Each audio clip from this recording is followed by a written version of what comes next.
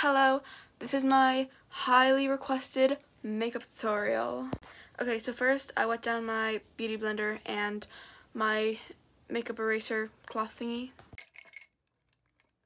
Okay, so I use Maybelline Instant Age Eraser shade 115, and I put it like under my eyes and above here because I put on eyeshadow. Okay, depending on how like deep my eye bags are, depend on how much I put on, but then I blend it out with this. Okay, there will be a part 2 to this, but I take e.l.f. Perfect HD Finish Powder, and I just like put it everywhere, basically. And basically any place I put concealer, I'll put the finishing powder.